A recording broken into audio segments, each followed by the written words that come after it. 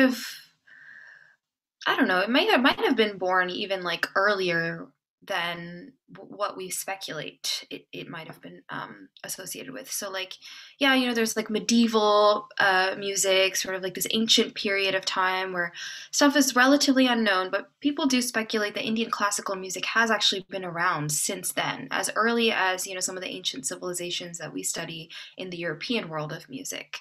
So while this was all happening, of course it was definitely very contained to the region of South Asia. So it's interesting how there was so much rich music making happening, but it didn't really like kind of get out there until much later. So that's one of the first things I wanted to highlight, is that Indian music is really really tied in with the fact that India is a very very diverse subcontinent. um, a lot of these traditions, a lot of the musical traditions are tied to, religious practices or cultural practices, languages, things like that. As the country developed, you can kind of see here there are all these different states, and the states just kind of, to me, are more like countries than states, because in every country you have a unique language spoken by that population. For example, like, I'm from Tamil Nadu, which is at the south, in the south here. And we speak a language called Tamil, which is, in even in its structure and overall sound, is totally different from what they speak here in the west, in Gujarat, or here in the north in Kashmir they speak Kashmiri. In Rajasthan they speak Hindi. In Maharashtra they speak Marathi. So there are, like they say, over like 40 different languages and dialects that kind of represent India as a cultural entity. You have differences in food, you have differences in fashion, even just the way people might greet each other or interact with each other is different. It's almost like in Europe, it's like a small, generally small region, but every single country has its own unique voice. So the music kind of reflects that too. I'm talking about classical music today, but there is such an immense folk culture. There's a ton of folk music that's really alive and thriving to this day, that's associated with a lot of like villages or like tribal culture. Of course, there's Bollywood, which is a lot more kind of a cosmopolitan sound.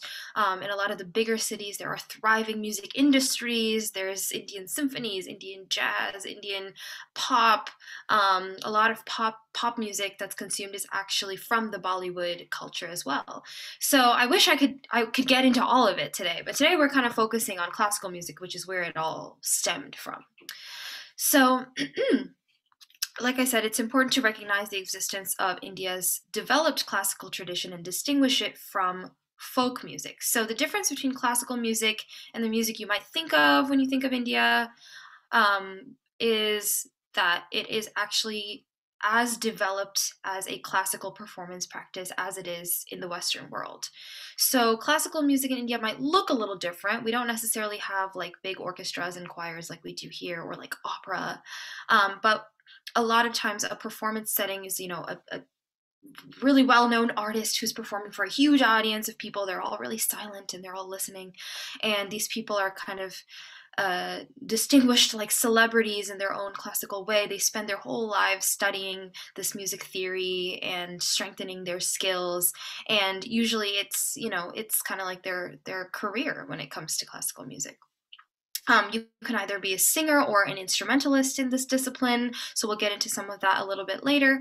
And classical music in general is usually looked at in two different categories. So we have what's called the Hindustani tradition, which is in the north, and the Carnatic tradition, which is in the south. And like I said, classical music has kind of evolved over time. So it wasn't until the 15th slash kind of 16th centuries that these two traditions sort of came to be. And Carnatic music is sort of considered like art music, or even like art song, you could say. A lot of the text is in Sanskrit, which is a sacred text usually. It describes a lot of Hindu deities in a very poetic way. And Hindustani music is definitely art music as well in its own way, but a lot of times it is in a more commonly spoken language. So that could be Hindi, for example. And a lot of the text might be secular. So it could be poetry about love or loss, or um, any topic that might have been a little bit more human, I guess. So those are kind of that's kind of a big difference between the two. Other differences include instrumentation, style, and a few other things that I'll talk about here in a sec. So, of course, while these are two distinct musical traditions, they both have a lot of things that tie them together. I think if you haven't really spent a lot of time listening to each one significantly, you might not be able to even tell the difference because so many elements are common. So, one of the first things here is tara. And the thing about these elements are that they are pretty much applicable to any music that you might study, right? So we're just kind of learn the Indian terms for these. So tara, everyone say tara. No one's gonna hear you. You're muted. Yeah, the L is kind of like this dark L sound in the back of your mouth, tara, and then the T is like ta. So this just refers to any kind of beat or rhythm. So we don't really have separate terms for these, but we do have specific ways of like sort of like the speech rhythm language, as well as different ways to kind of keep the beat during a performance. So again, we'll talk about that in a bit. Shruti is kind of an interesting concept. Everybody say shruti. Shruti, yeah.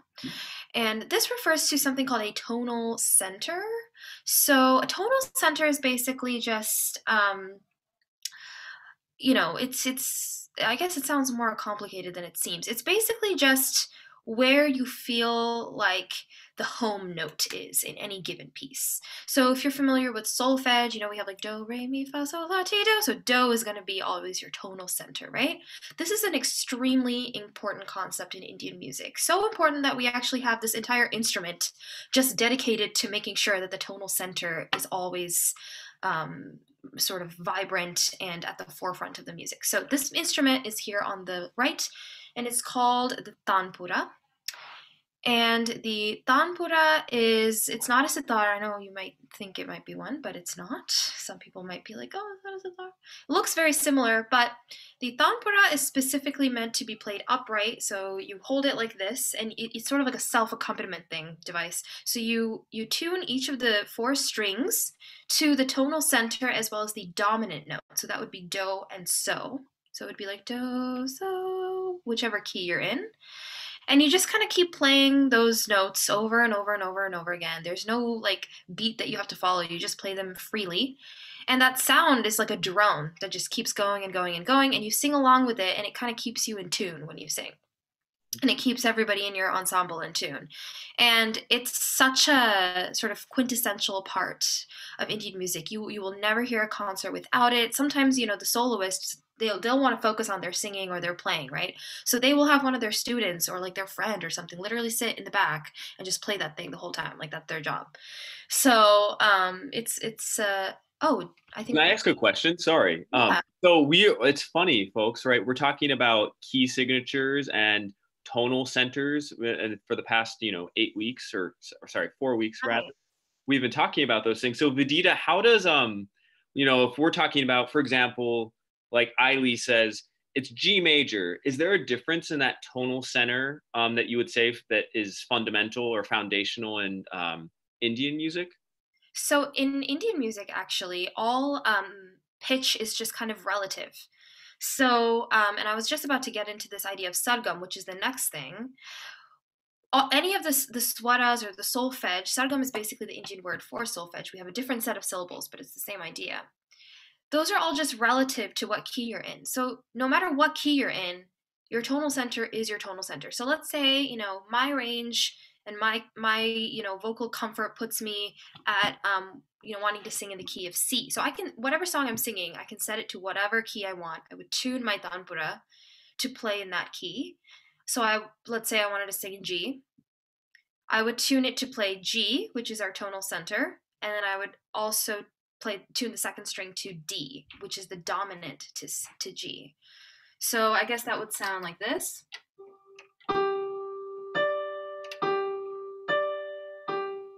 And it would just kind of be looping over and over and over again, but it sounds way cooler than the keyboard. And I'm going to play that for you soon. Yeah, that's really cool that it's so relevant to what you've been doing already. Um, And that's where this idea, again, I said of sargam comes in. So we'll do a little bit of singing on that later. But the word sargam or swara just refers to pitch. It can also refer to the solfege syllables, but it basically just means pitch. So if you're saying, like, oh, what swaras do I tune the tanpura to? That would be sa and pa, which is the equivalent of do and so. Again, this might sound like a lot, but I promise it'll make sense by the end of this lecture. So the other really, really crucial concept in Indian music is raga. And this idea is thrown around a lot, and I feel like it's almost kind of misunderstood sometimes. So at its base level, a raga just kind of is a scale. So a major scale, that's a raga. A minor scale, that's a raga. A pentatonic scale, which sounds like this. Sorry, I can't play with my left hand today, apparently. That is also a raga.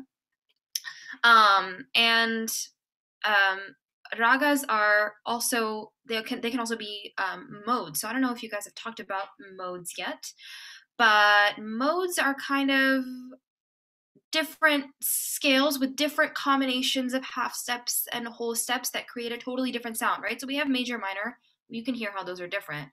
But then you have this mode called the Dorian mode, which is kind of minor, but it sounds like this.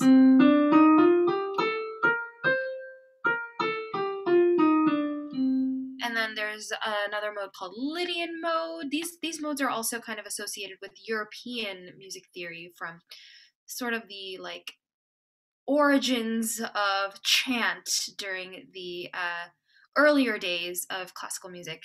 But the Lydian mode, like I was saying, is sort of similar to a major scale, but listen for the fourth tone in this scale. It sounds like this.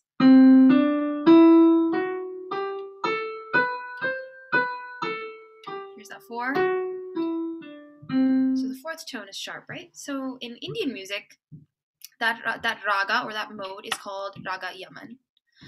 And the Dorian mode, which I played before, that has a name in Indian music too. It's called Karahara Priya. And there are actually infinite ragas similar to this. Unlike in the Western world where we have like a handful of modes and a handful of scales, in Indian music, they kind of take this to the next level by coming up with all kinds of other combinations. So sometimes you can have a raga that's different on the way up and different on the way back down. Or you have to have a certain combination of notes that you have to kind of portray to evoke that raga. And sometimes ragas have like a mood association or like seasonal associations, rain or sun, heat, particular emotions. There are certain ragas that are meant to be sung in the morning. Some are supposed to be spiritually, affected for like healing and things like that. Some ragas are associated with certain Hindu deities and are only used for like devotional musical purposes. So there's a lot to unpack when it comes to ragas. There could be an entire lecture just on ragas. But I'll kind of stop it at there for now. And I think I touched on languages too. So when it comes to languages, we have a ton of representation of languages in classical music because there are so many languages in India, right? A lot of times you'll hear Sanskrit, which is kind of like the Indian Latin. It's the root language for a lot of the other languages heard in India. And there's a lot of, again, spiritual association with Sanskrit texts, since a lot of it is associated to the Vedic scriptures of Hindu philosophy and such. But again, there's a lot of classical music that's sung in Hindi, sung in Bengali, which is another language, Marathi, which is another language, Tamil, which is what I speak. So it's really quite diverse. So here are some of the ways that Hindustani and Carnatic music are different from each other. So I just talked about the things that kind of tie them together. But there are some ragas, I just talked about ragas, but there are some ragas that are uniquely only Carnatic ragas, and there are some that are only Hindustani ragas. There is also gamaka, which is the word for ornamentation, which sounds fancy, but you all know what ornamentation is. Like if you've ever sung a pop song, you've done ornamentation. Like anytime you scoop or add like a little riff or like any kind of like harmony or extra stuff you do to make your song sound better, that's ornamentation. I think. Think Oh, of sorry. ornamentation like the people singing the national anthem, right? Is that Oh, that's like it's if Mariah Carey is singing the national anthem, right? She is ornamenting it. It's not just the regular notes on the pitch. She's kind of making stuff up. exactly. And that is, I think, one of the unique things about Indian music that makes it almost more similar to like pop music than classical music, because in Western classical music we have sheet music, we read exactly what's on the page, right? And if you do something different, your conductor's going to be like, that's not what it says. Whereas, whereas in Indian music, you as a performer have a ton of freedom, and you're actually encouraged to make a song your own by ornamenting it a ton. So you'll hear that in some of the examples I play here. People improvise like crazy, and the more you kind of learn and the more comfortable and fluent you get in your own musical language, you can ornament even more and create a unique kind of style for yourself. Kind of similar to jazz too. A lot of comparisons to jazz if anyone's familiar with jazz performance practice. So again, languages and text, talked about this already. A ton of different languages represented here in between these two genres. Instrumentation is kind of cool. So you might have seen this instrument here on the bottom before. It's called a tabla. So the tabla is a percussion instrument used in the Hindustani music tradition, as opposed to the mridangam, which is a bit different. It's a two-headed drum. They both sound kind of similar, but then again, stylistically, the way they play it is what kind of makes them different. Both of these drums are actually tuned drums. So if anyone's a percussionist, or if you've played timpani in a band or something, you know that you have to kind of tune the drums, right? So they match what's going on. So these Indian drums actually tune to the tanpura, which you see sitting here in the back, sticking up like a giraffe. So whatever key, your tanpura is tuned to, so let's say it's G, you would see the tabla or the mridangam player, sitting at the beginning of the concert, like hammering away on the drum, tuning it to that particular note so that it is one with the sound.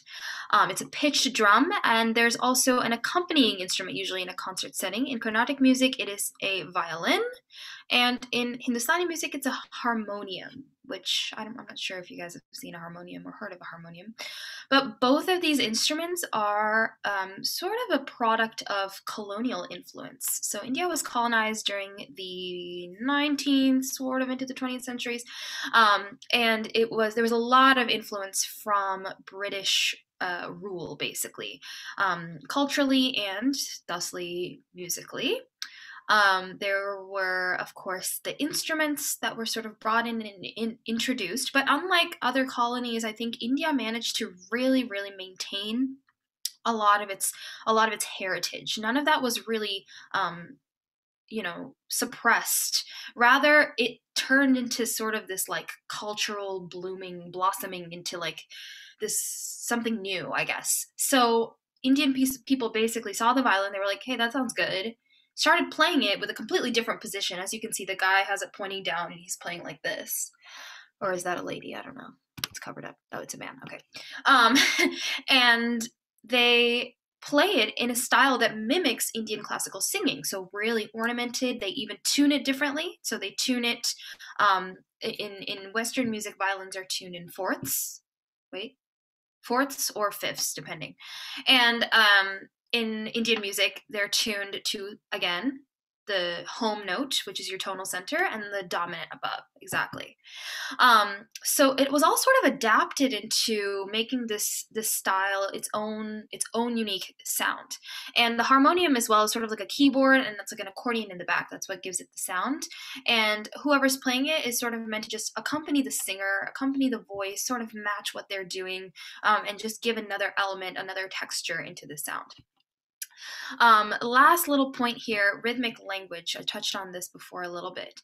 Rhythmic language is sort of the backbone of percussion playing, as well as Indian classical dance, which is also really tied into Indian classical music, right? Because you can't have Indian classical dance if you don't have music to go with it. So a lot of times this rhythmic language I'm referring to is just these neutral syllables. It's sort of like beatboxing, and there's like this whole language of it that you kind of have to study. You study all these syllables and different combinations of them that create different rhythmic passages. So you know how like when you're in third grade, you sing ta ta ti ti ta to like learn the rhythms? It's kind of like that, but like that on steroids.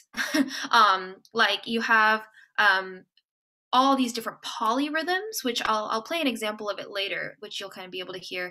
You have syllables like takadimi or terekiteta, takadimita, kiritaka terekiteta, and it really has like a really cool flow to it, and a lot of times vocalists will even sing entire compositions just in this sort of rhythmic language to give it that percussive sound.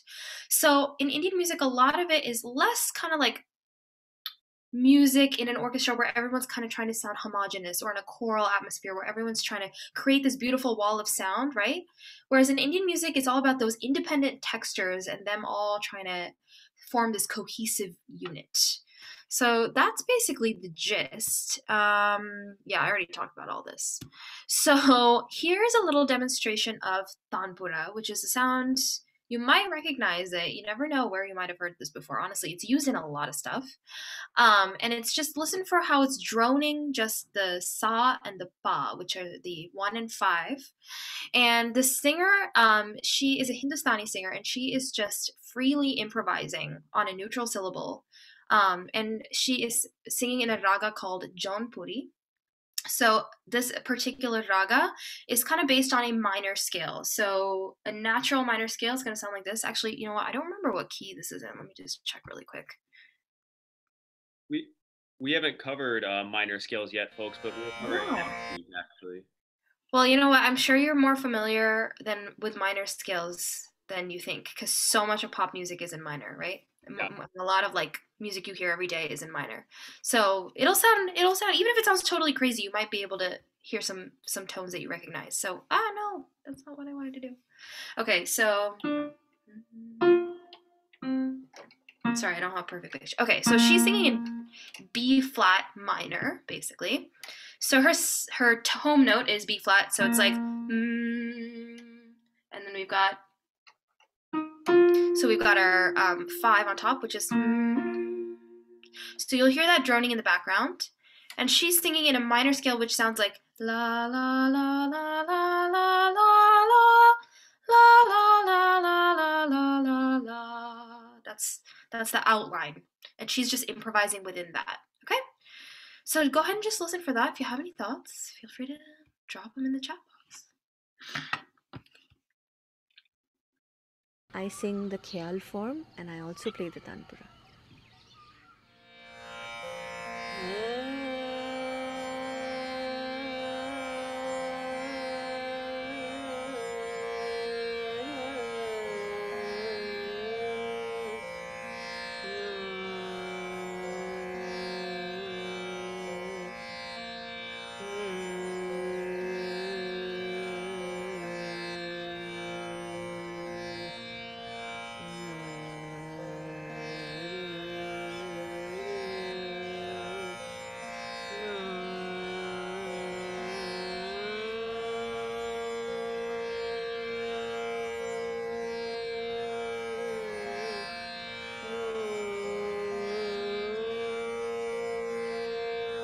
I wish I could play the whole thing. I find it like very meditative and like mesmerizing.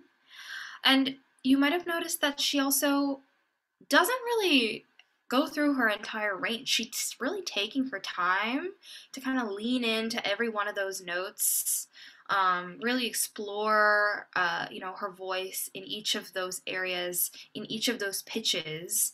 And a lot of the beauty in this, I think, is the way that each of those pitches sort of melds in with the tanpura.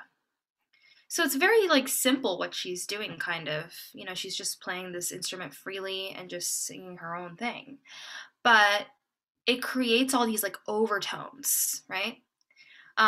So if you enjoyed that, go ahead and maybe I'll send this presentation to y'all, and you can listen to the whole thing later if you're interested. But we have to move on. So this next clip I really love because it's actually from a Amazon Prime like TV series, and it recently came out. I think it came out like this summer, and it's like a music themed show series that was produced in India, like Amazon India, I guess. And the story follows this young guy. He's probably like in his 20s, and he is living in India, and it's set in modern day. So life is going on as we know it. People are like getting famous on social media, and like pop singers are on TikTok, and like he has exposure to like all of this music, but he chooses to kind of live in his Indian classical music world. It's not actually very common for younger people to be so heavily immersed in classical music. It is a tradition that's very, very alive and well in India, but a lot of times, it's less common for people to devote their lives to it entirely. So he's a bit of an oddball. His grandfather's a musician and he studies with him. And here's his grandfather having kind of a group lesson with everybody. So this is one of the first scenes in the show. And one of the things that they're doing here is improvising on sargam, which I mentioned before is the Indian set of solfege. So it's the equivalent of our do re mi, but the solfege syllables are sa re ga ma pa da ni. And they are essentially just singing and like battling each other on like who can improvise better. They're having like riff improv battles basically in this scene. It's so funny. These people are not the ones who are actually like singing. They're just actors like lip syncing, so keep that in mind. But they've done a pretty good job. They've done a good job. And whoever the singers are like trained professionals. So it's just kind of cool to see, in a professional setting or at a high level what this might look like. And you'll notice there's a tanpura, and then there's a tabla as well.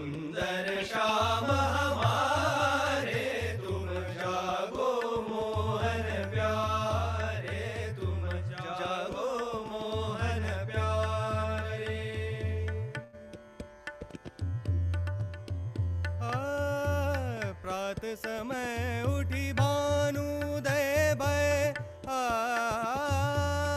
प्रात समय उठी सनि सरे सा नि सरे सा नि सा धनि सा धनि सा धनि सा नि सा धनि ध सा नि रे नि सा धनि सा ध सा नि धनि ध ब म ध ब म ग प म ग म रे म ग रे ग रे सा नि रे सा प्रात समय उठी भानु प्रात समय उठी भानु दे भय ग्वाल बाल सब भूपति ठारे दर्शन के सब भूखे प्यासे उठिए नंद दुलारे तुम जागो मोहन प्यारे सरे ग म प रे ग म प ध ग म प ध नि म प ध नि सा नि सा रे ग रे सा ध नि सा नि ध प म प ध प म ग रे सा नि सा जागो मोहन प्यारे रे ग म प रे ग म प ध ग म प ध नि म प ध नि सा प ध नि सा रे ग रे सा नि सा ध नि सा नि सा नि ध नि ध प म ध प म ग प म ग रे सा नि रे सा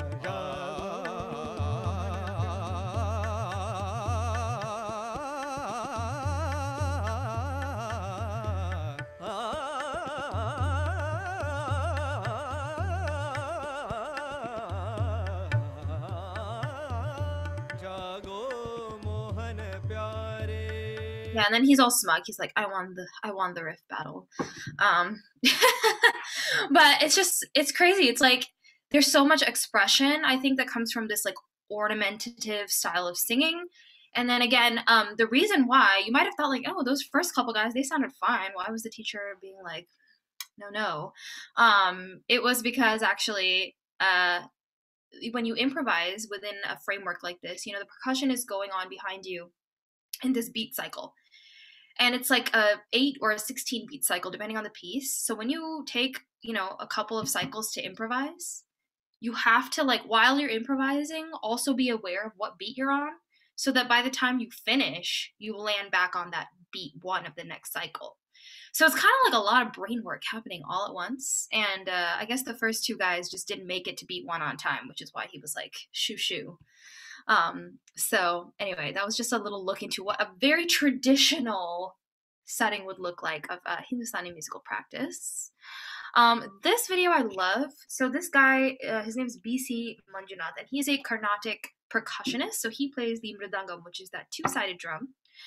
And what he has started doing, and he's gotten kind of famous for this, is actually notating rhythms for like random things. Like, so here it's actually like a sprinkler, like in a garden, which you'll see.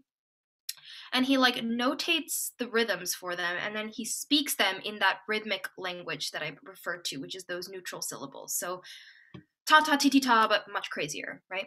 So we'll just watch this real quick.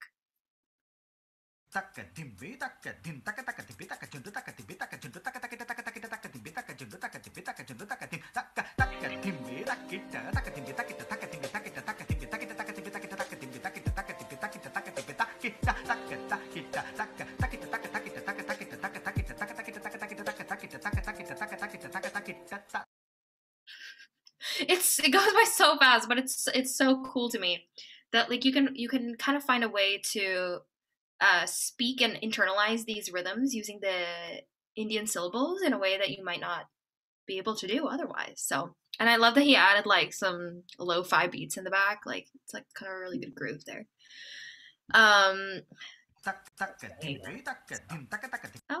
So speaking of rhythm and speaking of beat, aka tala, which is that word I mentioned before, tala.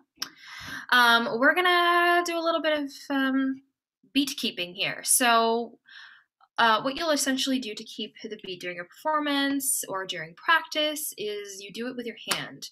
So it's basically like, your human metronome.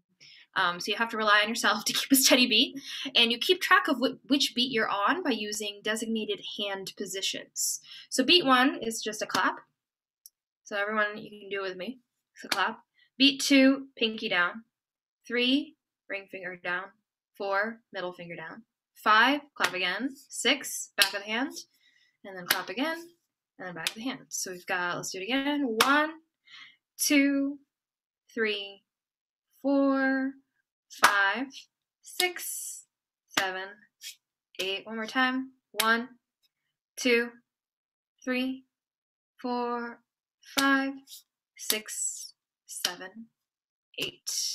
Yeah, so this is a South Indian or Carnatic rhythmic practice. So, if you were to have a lesson or if you were to walk into a concert, you would see everybody kind of doing this, not in their hands, but they would probably do it on their legs. So let's say I were singing something like, let's say I were even singing the previous song.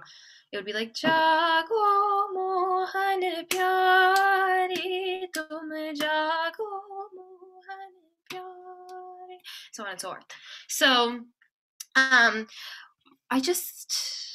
what was I going to do here? Oh, okay.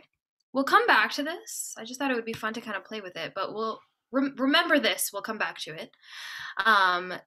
This is another little clip that I love that demonstrates sargam, which again, I keep bringing it up, but we're finally diving into this idea of sargam. So sargam is the solfege that I mentioned that is used not just for like singing your scales or doing warm-ups and stuff, but actually as like a brain exercise, basically. So there are all kinds of different like swara or solfege exercises that are practiced in Indian classical music that help you kind of become like fluent in this musical language. So you start associating every single pitch with a particular syllable, and eventually, you feel like you can sing anything in solfege.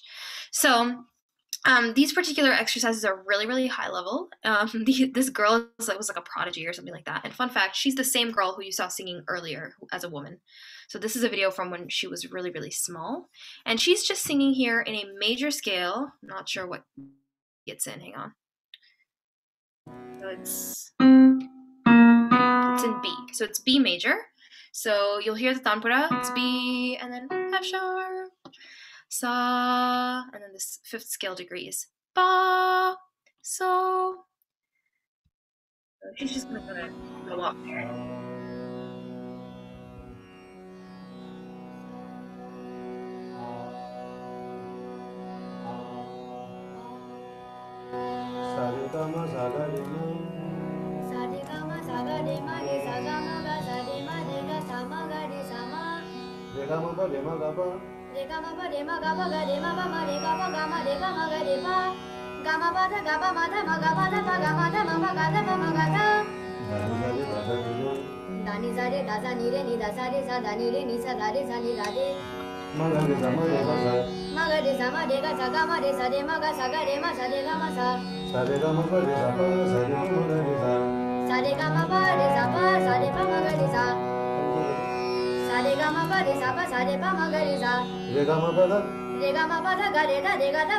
Okay, I wish we could go on because this stuff is really cool to me as well. But she's kind of just doing patterns and singing each of these like solfege patterns, but in like starting on different notes.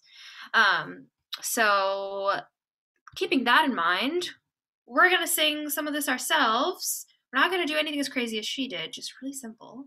So let's just go over each of these solfege syllables, right? So we've got sa, you can say them out loud, or you can sing them if you want. So we've got sa, ri, ga, ma, pa, da, ni, sa. Let's do the way back down.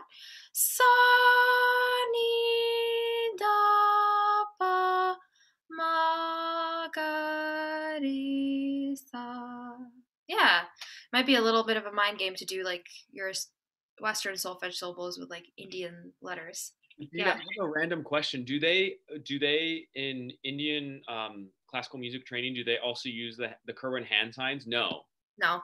No, not so at all. The hand signs are only actually Bulgaria, I think, right? Yeah, that was the Kodai's thing, I believe, right? Yeah. So yeah, so the hand signs, I mean, I like them because I feel like it gives you a visual of like which pitch you're at. So honestly, I'm all about like cultural crossover. Honestly, like why not? Let's do them both. So let's just okay, this is we know this.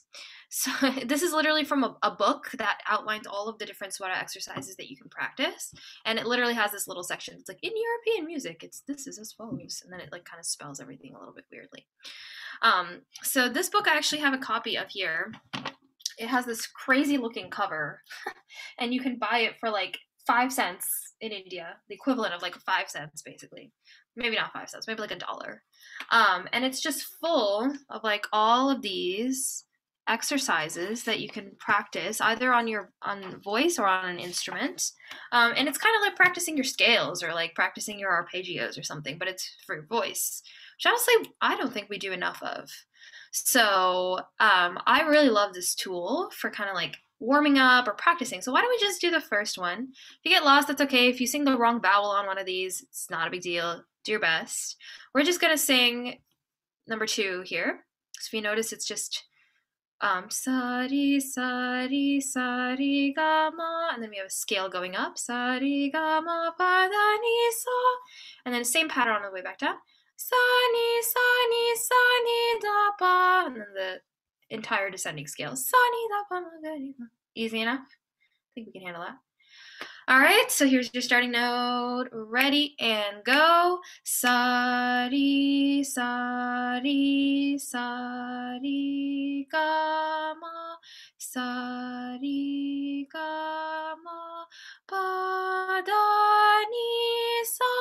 Sa-ni, sa-ni, sa-ni, da-pa. Sa-ni, da-pa, ma-ga-ri, sa. All right, how'd y'all do? I have a doctorate in music and I messed up. I mean, I've been doing this since I was 7, so I honestly could not tell you what it would be like if somebody threw this at me and I had no idea what it was. So, I feel like if you even got through it, amazing. If we want, we could try adding another element to this, which is the tala. Or actually, well, might as well. Let's do it really quick. So let's go over it once. So we have 8 beats. So basically one line is going to be one full cycle. Sa, ri, sa, ri, sa, ri, ga, ma. So that would be one full cycle. Clap, 1, 2, 3. Clap, back, clap, back. So that's a pattern, okay? All right, same tempo. Let's do it again. 1, 2, ready, and go. Sa, ri, sa, ri, sa, ri, ga, ma. Sa, ri, ga, ma. Pa, da, ni, sa. Sa, ni, sa, ni. Sa, ni, da, pa. Sa, ni, da, pa, ma, ga, ri, sa. Nice. Probably by like the 4th one, you probably got the hang of it, right? Very cool. So these exercises start pretty simple and then they get even harder and harder and harder. For example, this one's way more complicated. It sounds like this. Sa ri sa ga ri ma sa ma ga ri sa ri ga ma pa ri pa ma ga ri ga ma pa ma da ga da pa ma ga ma pa da. I would keep going, but I think you get the point. And you can do it really fast, like sa ri sa ga ri ma sa ma ga ri sa ri ga ma pa ri pa ma ga ri ga ma pa, and then you just keep going. You can sing it in any mode or any raga. So I could do this in the Dorian mode I talked about earlier, which is a raga called Karahara Priya. So it goes like this. Sa ri ga ma pa da ni sa. And the cool thing about this particular raga is that you probably are more familiar than you think because it's used in so many songs. If you know that song Scarborough Fair, it's like, are you going to Scarborough Fair? Parsley, sage, rosemary, and thyme. So it's like, that's the same mode. There's like Telephone by Lady Gaga. That's in this mode. I think it goes something like right?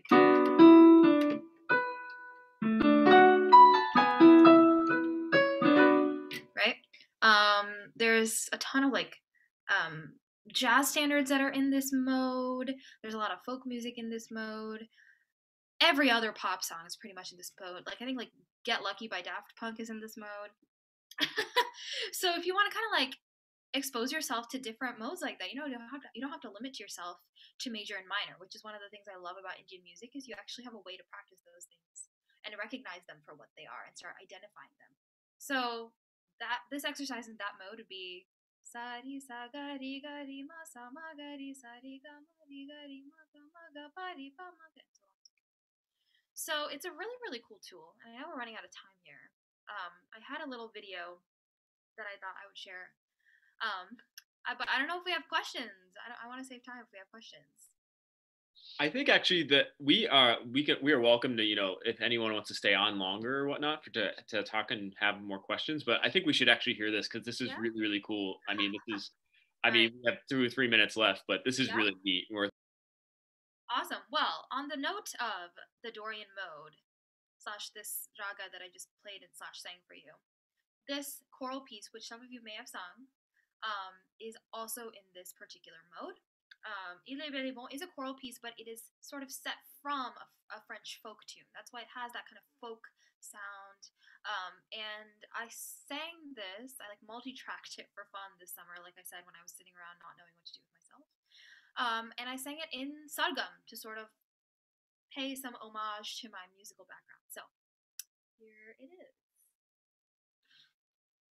Sa re ga ma pa pa pa ni re da da re sa re ga ma pa ma pa pa ni re da re ma re ga sa sa re sa sa ni da ni ga pa ni da pa ma re sa ni da ni ga pa ni da pa ma re sa re ga ma pa ni re da da re sa re ga ma pa ni re ma re sa sa ga re sa sa pa pa ma ma sa ni da da pa ma ma sa pa ni da da pa ga ni ni da ma da sa ni ga ni ni da ma da sa ni ga ni sa ma ga ni sa ni sa pa ga pa da ni sa pa ga pa da ni sa da sa ma ga ni pa ma ni ga ni ga ni ga ni ga ni ga ni ga ni ga ni sa ni sa sa ri ga ma pa pa ni re da da ni re sa ri ga ma pa pa ni re da re ma re ga sa ri sa ile bile bo bo ko ile bile bo ko mere mon mari il était femme de toutes des années à l'autre il bile bo ko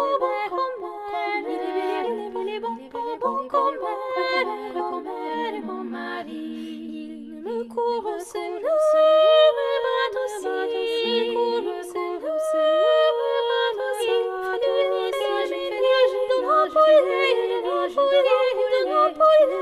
je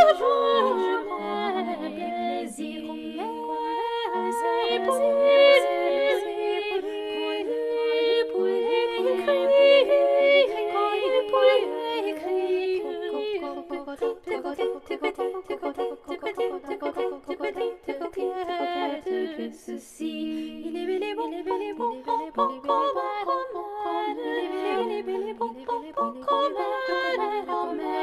mon mari.